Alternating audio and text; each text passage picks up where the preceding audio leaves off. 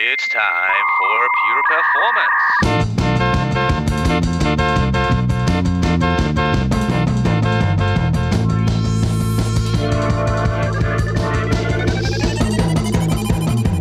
Get your stopwatches ready. It's time for Pure Performance with Andy Grabner and Brian Wilson.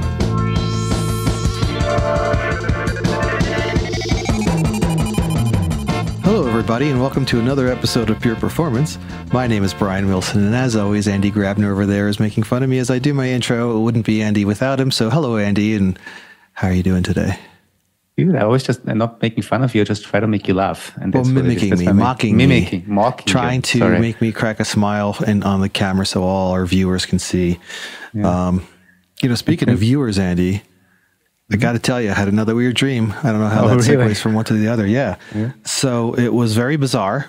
It was getting to be nighttime, and we had this big power outage, right? And my daughter Adele wanted to stay up. She was very ambitious, had a lot of things she wanted to get done. So I went and got her a lantern, and I gave her a lantern, which gave her the ability to stay up longer and go through the night quite a lot longer. And then out of nowhere, you show up at my house, and you're like, Brian. I'm like, yeah. He's like, your daughter Adele is young and she must go to sleep. What are you doing giving her this lantern? I forbid it.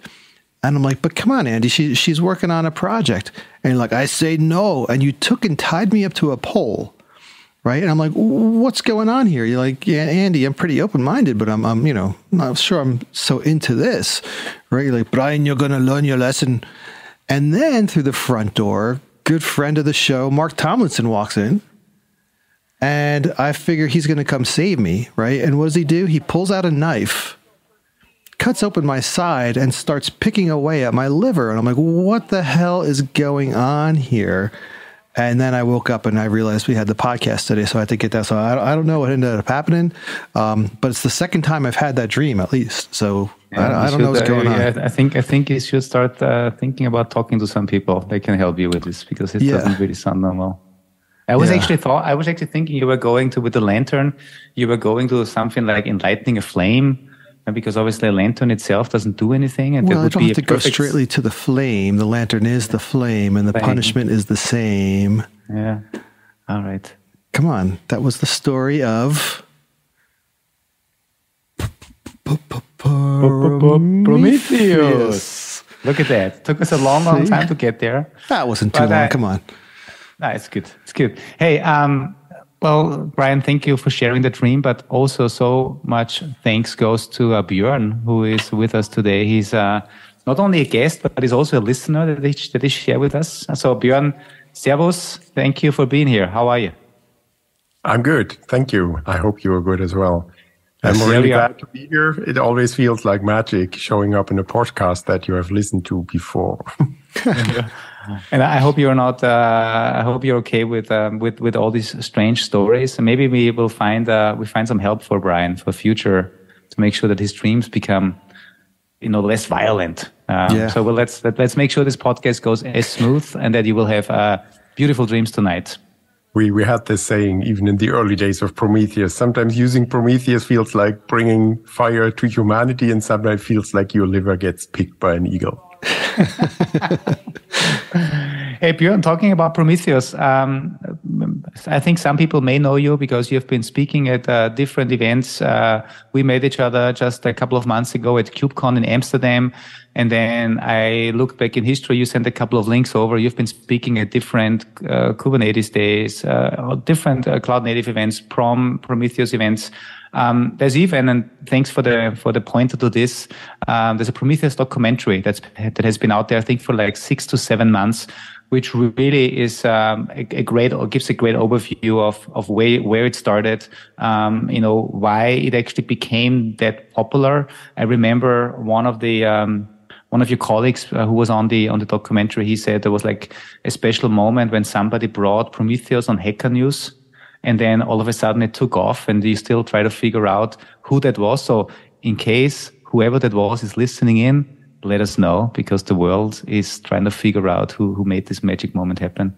But beyond here, maybe from you, can you give a little bit of a background just for people that are maybe not familiar with the story and how it was from your perspective? I mean, the documentary has this interesting quality that is mostly non-technical, right? It really tells the non-technical part of the story. And that's maybe more interesting these days, that many people in our profession are very familiar with Prometheus from the technical side. I mean, the non-technical story from my side is probably that I got kind of lured over to SoundCloud by Julius and Matt, who started the whole project very early in the life cycle, like 2013, I think. They told me they are doing some open source monitoring in the same spirit as what we all know from Google. I was still working at Google. I had the privilege of essentially working from home, which back then was a weird thing, especially for Google.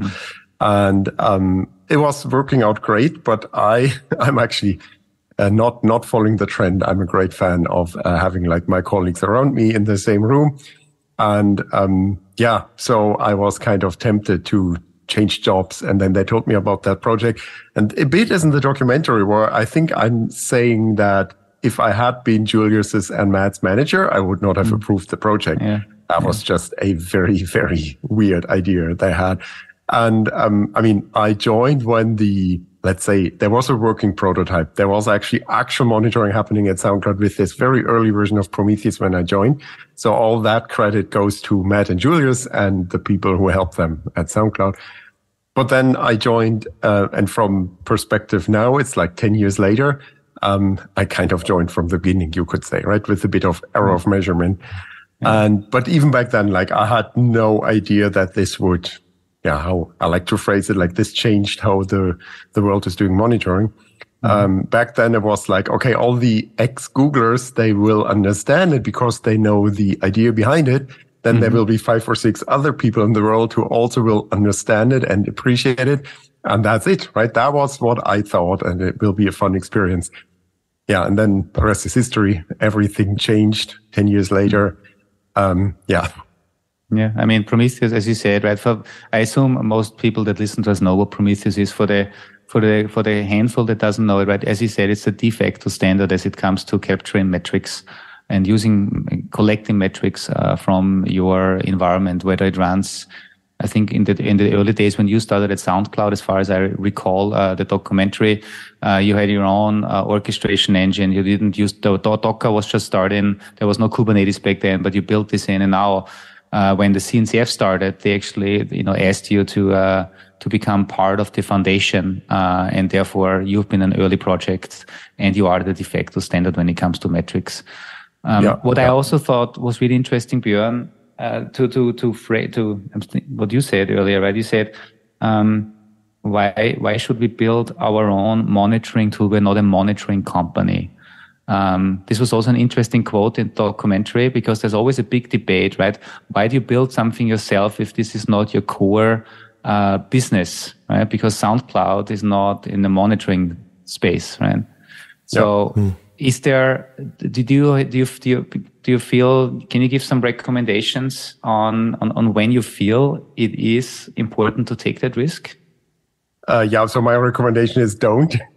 I mean, we have a huge bias because we only talk about the projects that became a success, right? So who knows how many little Kubernetes or Prometheus, whatever other people created, because, I mean, back then, to be honest, like this is the first thing. If there is something already out there that does the job, then use it, right? Even if it's not 100% match. And back then, this is what I say in the documentary, right? We would have modeled our way through with Nagios, but Nagios would have done only like 10% of the job, right? And StatsD, which was already in active use at SoundCloud, that was actually also a very important innovation that did perhaps 20% of the job, right?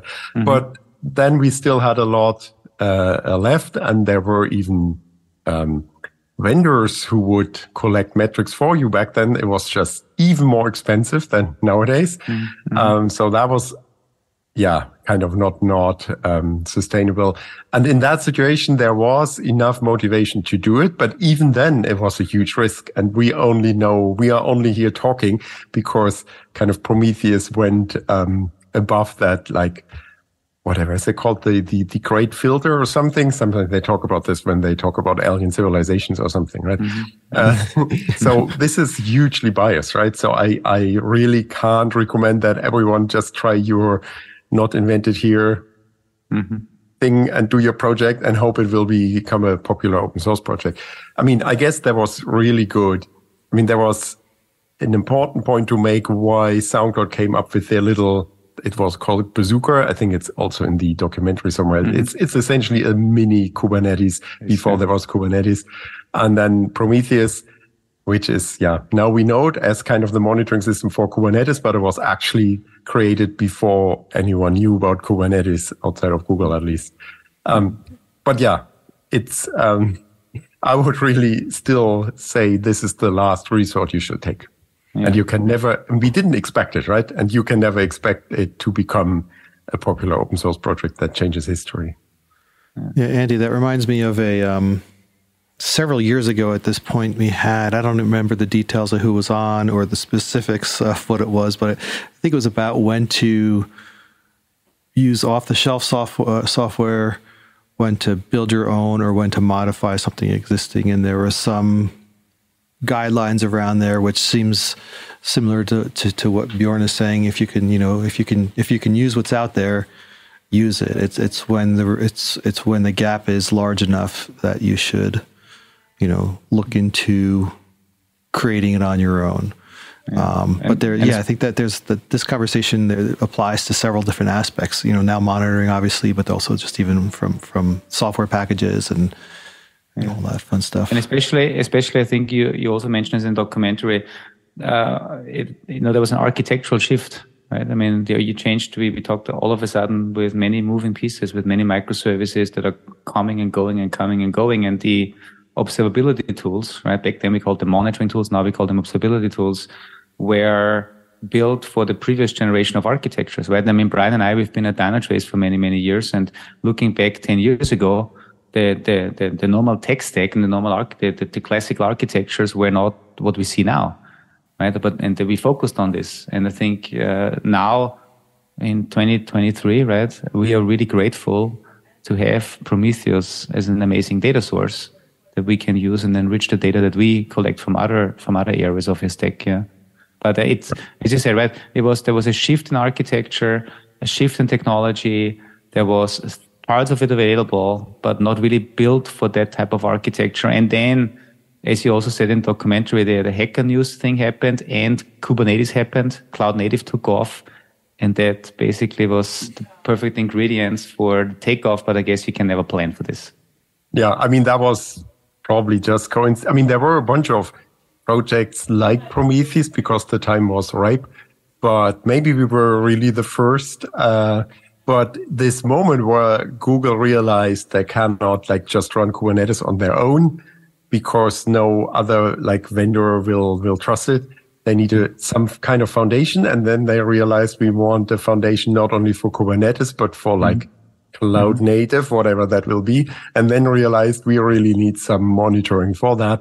And then they stumbled upon Prometheus. I mean, essentially the Kubernetes people stumbled upon Prometheus pretty quickly, and then we got this call. I think I'm also saying that in the the documentary, right? Which was kind of very exciting. And yeah, I mean, they of course were happy because they knew the concept of Prometheus was very familiar to them, as they were all coming from Google and knew that. And they of course couldn't use the internal monitoring for the open source project.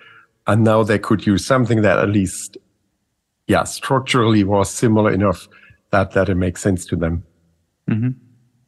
And Björn, you mentioned earlier you had your 10-year anniversary, right? I think in the notes that you sent over, your first commit was on November 24 in 2012. So that's a little over, it's 10 and a half years now.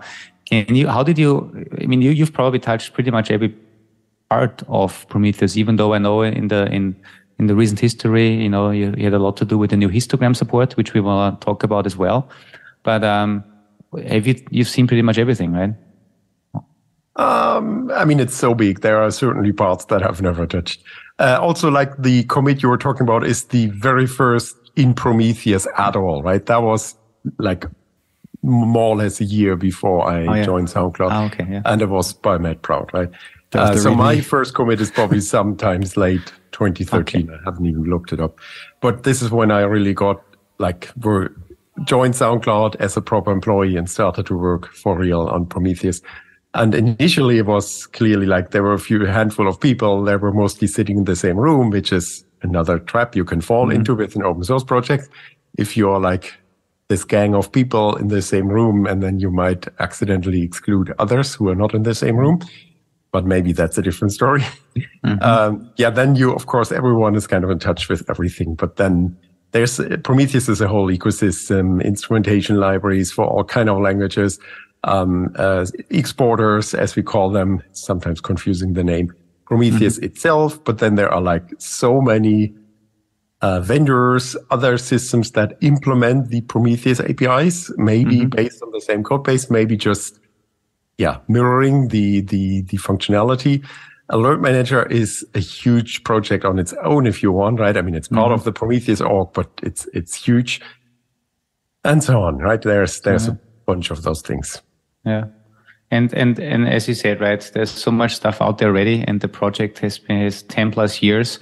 We're not going to talk about the basics on how to get started. So, folks, we will add, if you listen and you want to learn kind of the basics and what this is all about, we will add links to all the relevant, Git repositories, documentation, tutorials. So you will find this all in the description. Your favorite subject, right? And I remember when we met a couple of months ago in Amsterdam, we were actually at a little celebration party from some of the observability vendors that actually were gathered together. And then you said, hey, my favorite topic, is histograms. Histograms. Yeah, that's your favorite topic. And first of all, why histograms? Why is this such an exciting topic? What's the history of the histograms that you have? Yeah, exactly. Yeah.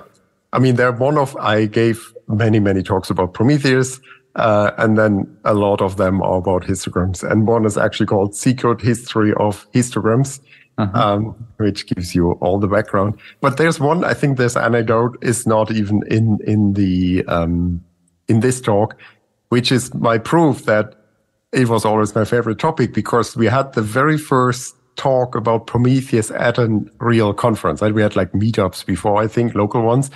But there was SRECon 2015 Dublin, where the very first talk about Prometheus at an international conference was happening. All the people from what we would call now the cloud native community were in the audience. And Brendan Burns, like you could say he's the inventor of Kubernetes, was in the audience, and Q&A starts, and Brendan Burns raises his hand and he asks, does it support histograms? And my response is, that's my favorite topic. Right. So even back then, right, 8 years ago. And indeed, I think this was because that monitoring thing at Google was not really good at histograms in a way, but it is so important. Like the whole SLO, I mean, a lot of the SRE, like the tools in the SRE toolbox rely on histograms, SLO tracking, uptake score. Interesting thing is like tail latency. Tail latency is so important in distributed systems. So there are many scenarios where you want to not just get an average, you want like percentiles, or you just want to see a distribution, let's say in a heat map. And all of this can be done by histograms. And we always wanted to have proper histogram support, quote unquote. But of course, we just had this, like 2015 was like 2.5 years after the first commit. So we had essentially a proof of concept. And how do we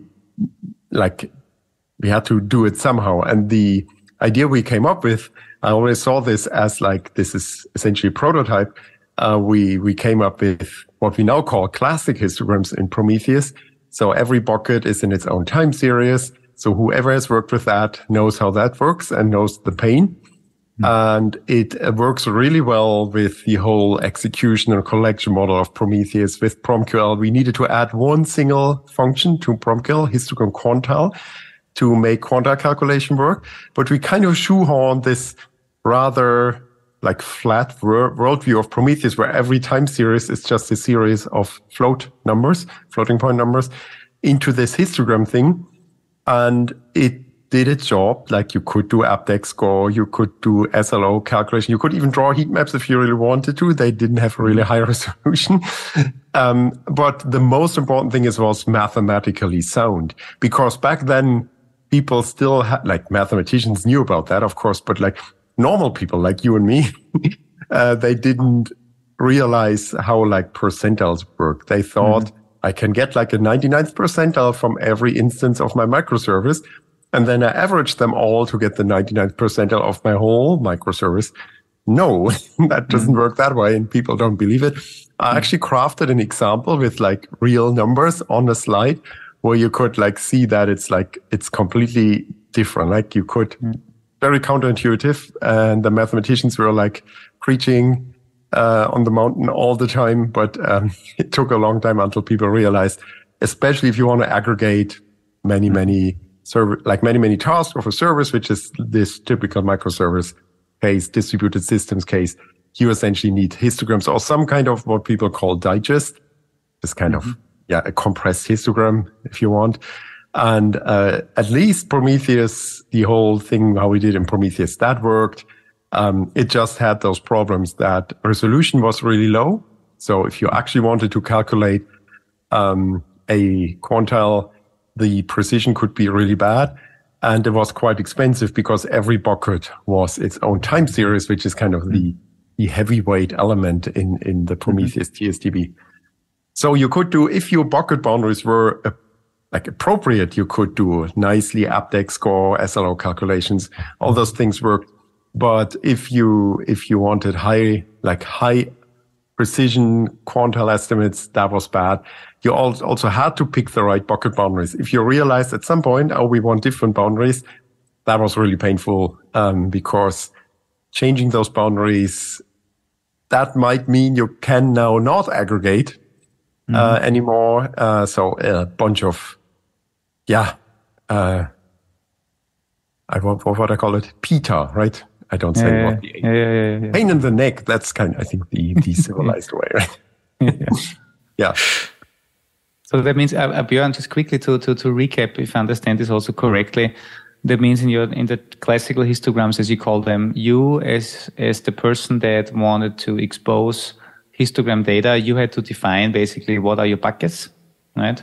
And basically you made this based on your assumption of what good buckets would be for that particular type of metric, right? So exactly right. So I mean, a good signal is if your SLO or SLA, let's call it a real SLA, you have an SLA with your customer that says we will serve 99% of requests within 100 milliseconds. Then you know you want a bucket boundary at 100 milliseconds. Great, right? But if that SLA changes next month to 80 milliseconds, not so good.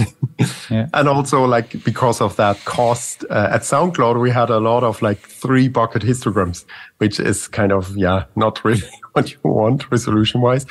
And because of the cost, you also would be very judicious with labels. And that's like you would, let's say you have an HTTP server, you want to partition by status code, endpoint, method, all those things, right?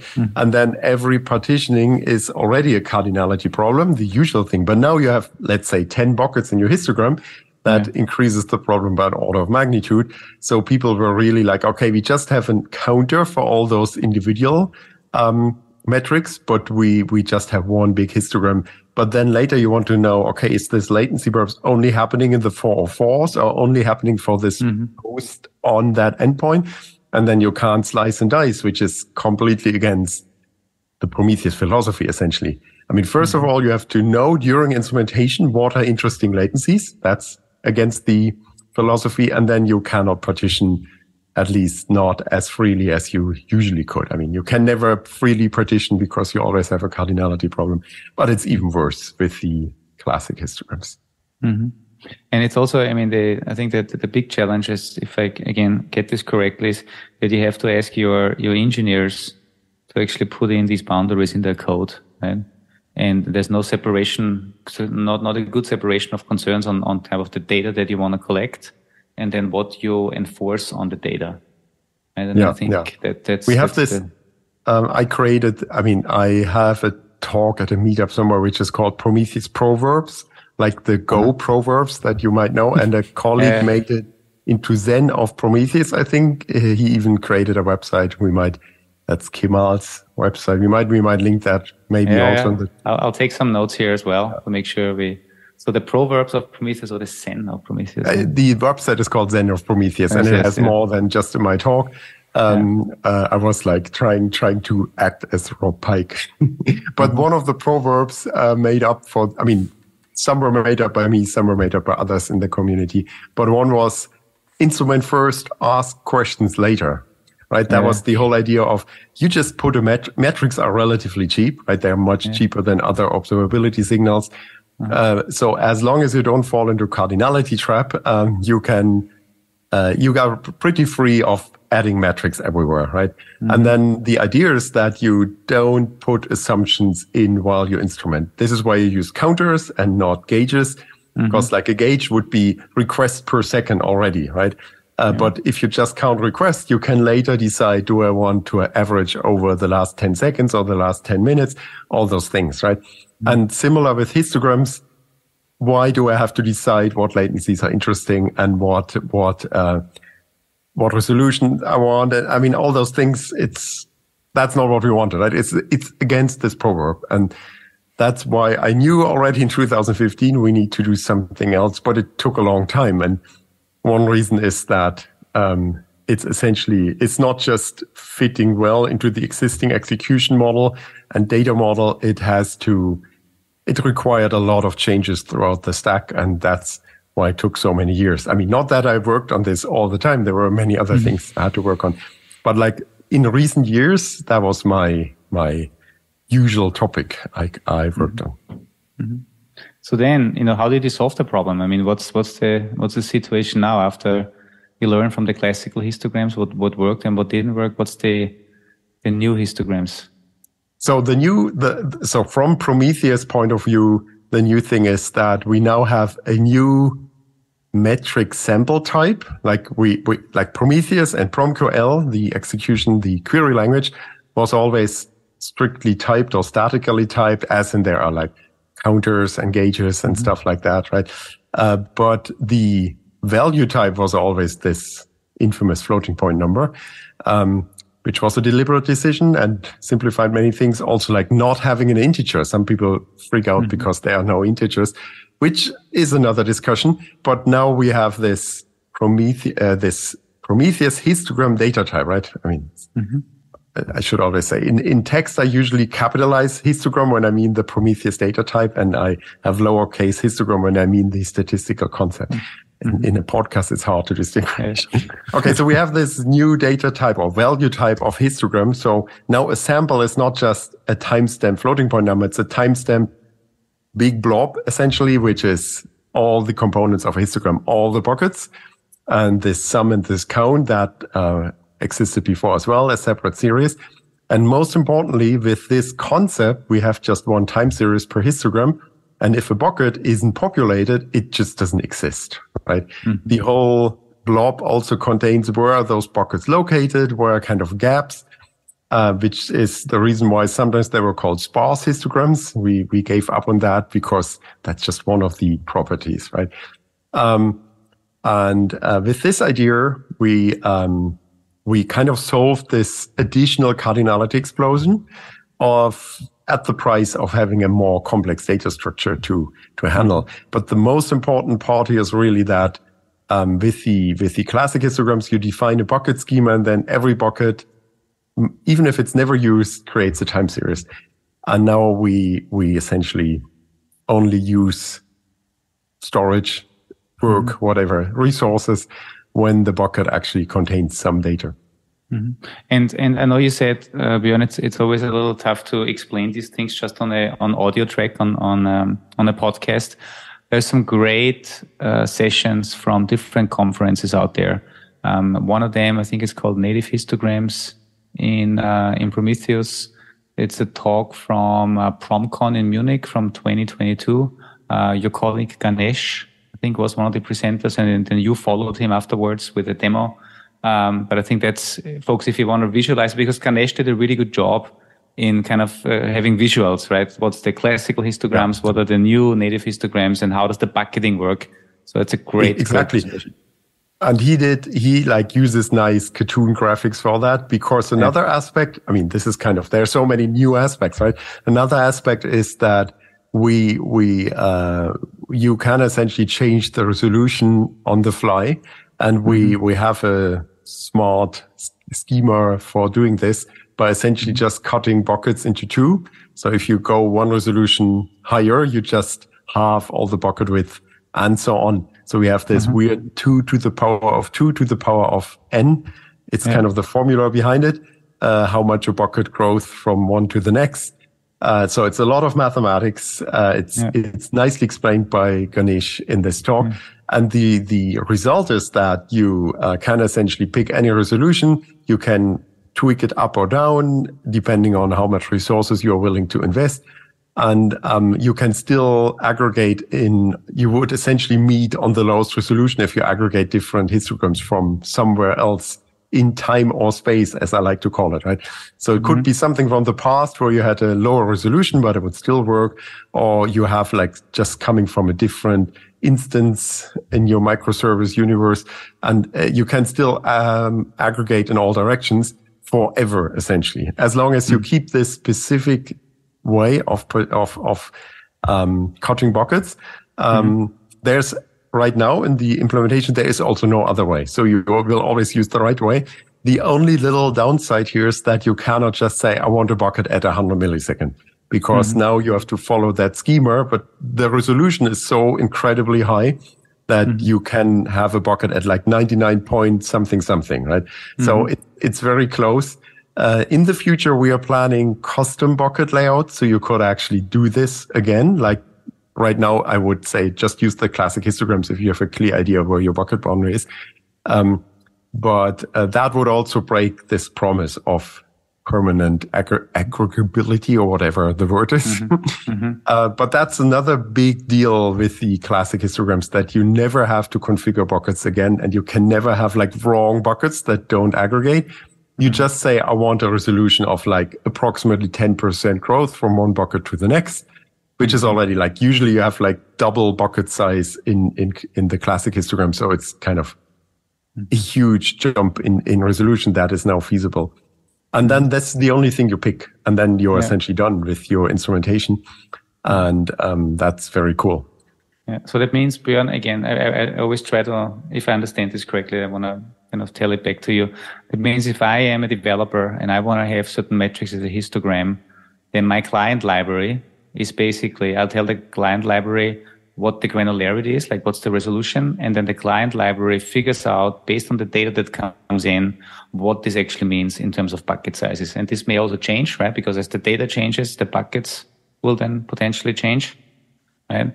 And now when you talk about aggregation across multiple entities, obviously this would then happen on the Prometheus server when you're executing your queries.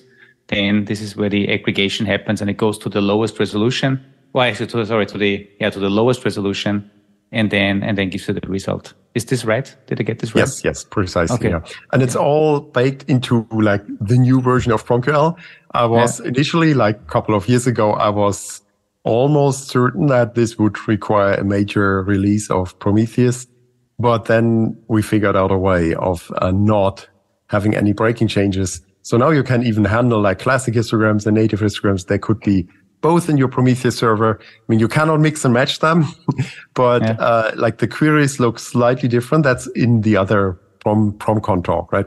How the queries now look like. But they kind of look even simpler, because the old queries for classic histogram, they kind of had to take into account that you actually have a bunch of series, and they just happen to be the buckets of a histogram.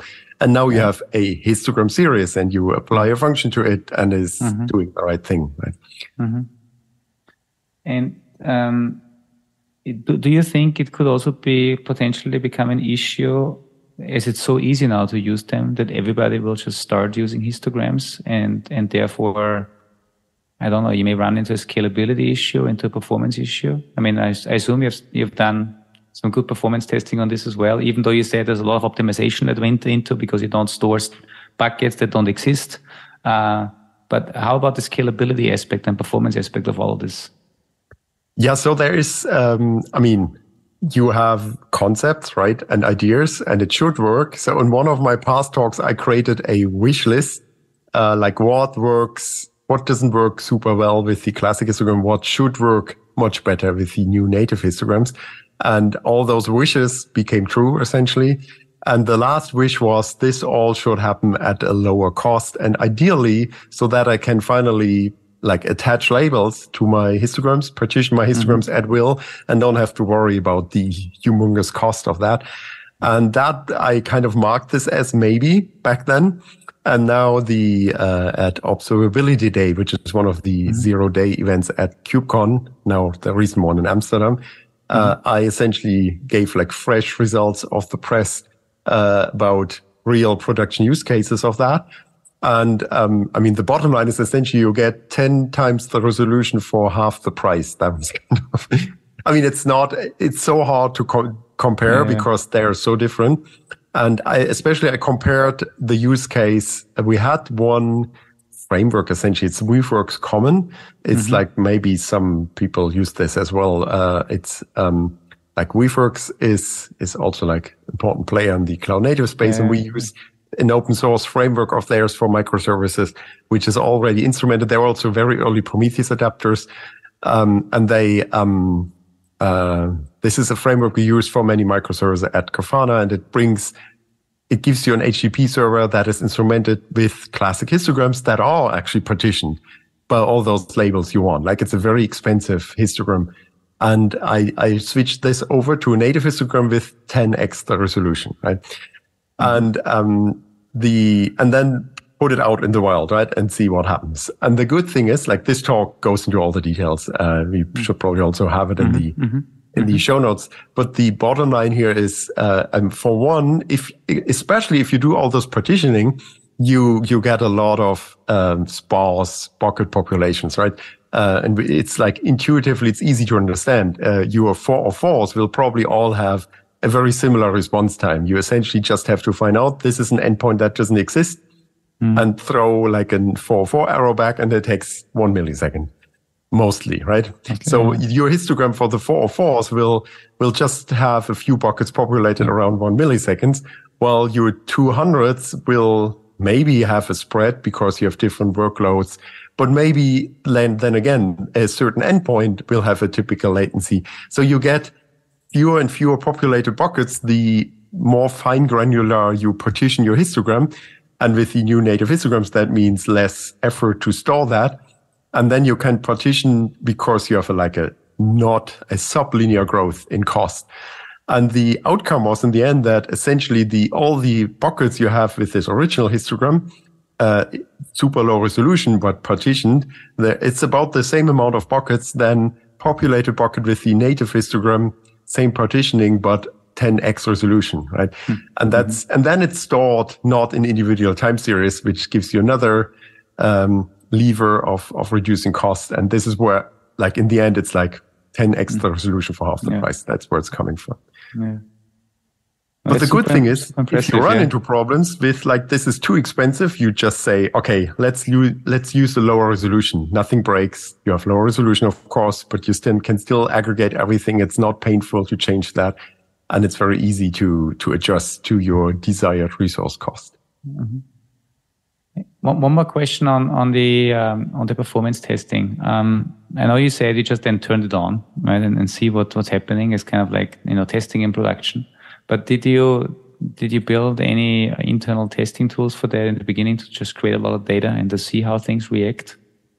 Or? Very early, that was my starting point. And that's also an important story, an important question that people ask, like those concepts we are using here are not very new. Like this whole idea of like having a sparse histogram, there are so many implementations for that. There have been metrics vendors that have been offering this for a while. Why is Prometheus so much behind? And one of the reasons was that with the conventional view, for example, especially if you have a vendor that just collects your metrics, you kind of collect a histogram for a minute and then you package it up, send it to your vendor, and then you start anew, right? So you always have this clean slate after every minute. And my fear was in Prometheus that you have to collect the data essentially permanently, because anytime somebody can come along and scrape at whatever interval they want. It's also called stateless scraping, right? So you can never say, okay, this histogram has been scraped, I can erase it now. And the important result was that collecting a histogram for a minute often already fills a lot of buckets, and not many more buckets get filled if you collect for an hour. I call this like entropy accumulation. And that was a very early experiment I did on real life data. Like I just looked at latency data from our production systems. And then I didn't even use like a Prometheus. I just collected the data and did some math and number crunching on it to find out, okay, if I now have this bucketing schema, which bucket will be populated for how long? And then I found out that we have this nature that a lot of buckets don't get populated, and that latency is usually like, it's obviously not randomly distributed. And you go into some entropy saturation pretty quickly. And after an hour, if you want to, you can still reset a histogram. Even in the Prometheus world, it's a counter reset, as we call it. And if that doesn't happen too often, you don't lose too much data. And that was the initial breakthrough where I realized we can use existing concepts and can have those kind of histograms in Prometheus. Fascinating, and I mean, I'm so glad that I also watched all of these talks earlier, because it's really good to have a visual in your head, what your colleague was presenting and also what you presented. Brian, histograms, that's a big topic that we also hear, right? And all the percentile values from a Dynatrace side. Yes. I think. Yeah. I want, what I would like to do is I need to get this recording to some of our engineers that have basically built this type of support into our product. I know we also we're working on proper histogram support for Prometheus data as well, because we are scraping. We also understand Prometheus and we can ingest Prometheus. But it's just really fascinating to hear what thought went into this, right? If you really sit down, this is for me the great thing, and what gives, I think, a lot of people confidence in the whole thing, and that's why it's so popular. Right, and as you say in the art of the Zen of Prometheus, one does not simply use histograms, and I think you just really exemplified why, because if there's that much thought, and I don't want to say complexity in a negative way, but it's a very advanced and robust concept that people probably take for granted. It's definitely something that thought has to be put into. Obviously, you all put tons of thought into it, which is really amazing. And then hopefully, people like us can benefit from grabbing that data and letting the users use it to make everything better, to make the world a better place, as we like to say. Exactly. Yeah. I mean, and Björn, I guess what you said as well, in small, like in demo settings, right? I mean, any normal maybe implementation would also do, but the real problem comes in as you scale your dimensions, as you have more data, and in the dimensions that SoundCloud and also the other big players are now using Prometheus. You really need to have a very efficient approach to histograms. And efficient means it starts with storing the right data, and don't store data that is meaningless. And then that's what thank you so much for the enlightenment. This was really, really, really well. Björn, what's next? Are you done now? Can you finally retire, or what's the next big topic? I was just about to say we are not even done with the histograms. The sad news is that the full instrumentation library support is currently only in the Go client. And there it's really like, I mean, Brian alluded to that. It's so simple to do it. Like you essentially say, give me a 10% resolution, like bucket to bucket growth. And then there's your native histogram. You don't have to think about all the thoughts that we put into it, and it just works. The Java instrumentation library has like preliminary support, and the huge roadblock here is that this histogram representation works really nice with protobuf, which is the reason why we like kind of resurrected the protobuf scrape format, which was already declared dead. The secret history of histograms talk goes into detail there, how that happened. And we want to create a text representation for the native histograms as well. But that's a hard nut to crack, and people are working on that right now. And that would unblock like clients that have never touched protobuf, like Python or the Ruby client, and also make it really simple for third-party providers of instrumentation libraries so that it's everywhere. But right now, like everyone is probably pumped now, want to try it out. But if you're not using Go, you cannot try it out easily, right? That's the sad news, and that still has to be done. So everybody rewrite all your code in Go, re-architect your entire organization for Go, and the excuse will be just so you can get the histograms. And here we go. The business case. Here we go. There you go. Hey, now we can't stop saying Go. Oh, brother. Yeah, and I just have to ask, on the back end Prometheus side, is Prometheus being used to monitor Prometheus? It's always... Yeah, of course. Yeah. Of course, yes, of course. That's the answer, yeah. That's the answer I was looking for. That was one of the insights. Now it's kind of, everyone talks about that or has already realized that. But let's say 10 years ago, that was still a big deal, talking about developers that never are concerned with any kind of ops work. And this all, I don't even would call it like shift left or shift right. It's just like the kind of task you do become more similar. Like I became an SRE in 2006, and when nobody knew what that is, but the whole idea of using like essentially a software engineering approach to operational functions, right? That was already very, very important in our like very complex world we have now. Back then, big internet giants had this, and now everyone has this problem.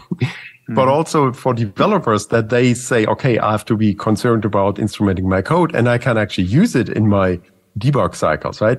If you have instrumented your code with all the signals that are out there, you can use it to optimize your software, to debug your software. And of course, like it was such an enlightenment in a way, to talk about the fire again, that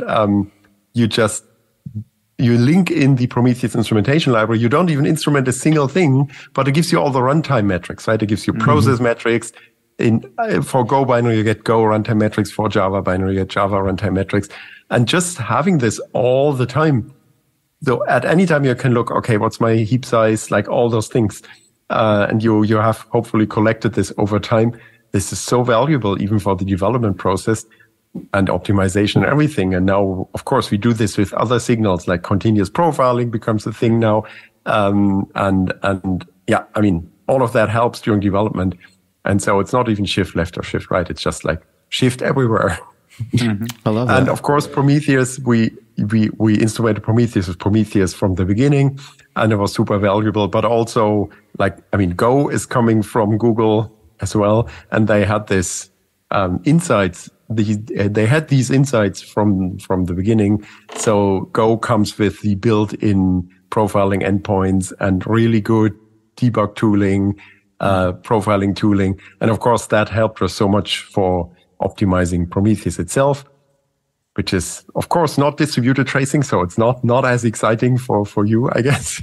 But it's kind of tracing if you want, and helps a lot. And Prometheus itself is just a single binary server, and it's kind of simple on purpose, which doesn't cover if vendors offer implement the Prometheus API, then of course they have distributed systems, and then they start to get into all the nice additional complications. And of course, Prometheus is also instrumented with OTel tracing, right? So if you want that for Prometheus alone, it might make sense in some situations to do this. But also if you just use the code and you link it into your implementation of a distributed Prometheus, it's good that it's all there and you use all those signals, and it's a perfect full circle, right? Yeah.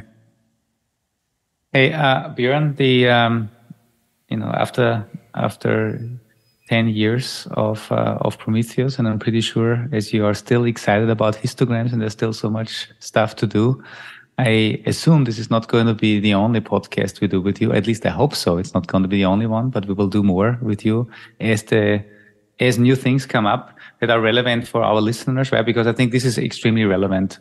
And I think from multiple angles. The one angle is because most of the people that we interact with, Brian and I, right, Prometheus is just there, right? Yep. And so it's for us great to learn more about it, to understand it better. But also what for me personally was very interesting, just, the performance aspect of Prometheus itself, right? That's also interesting because we have a lot of listeners, I believe, that are, or at least have a background in performance engineering. And this is why also thanks for giving us a little bit insights there as well. Yeah. But with this, I don't know, did we miss anything? Anything, Björn, that you need to get off your chest that you think this is something you need to say? Maybe you should invite my colleague Brian Borham, who has done a lot of optimization PRs recently. Yeah. Like every Prometheus minor release had like another X% CPU or memory decreased because he kind of did the profiling dance and found another thing and is also a really smart person to find those things and make them better. And then you realize, oh my gosh, we wasted so much memory all the time because we didn't write the proper code. Yeah. But yeah, that's how software engineering works.